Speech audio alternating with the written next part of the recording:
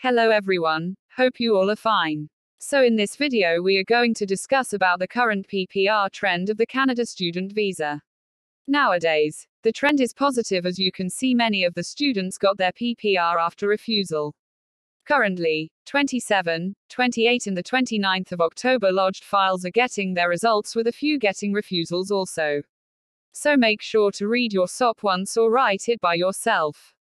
Make sure agent has attached all documents correctly, because these small efforts of yours can help you to get your visa.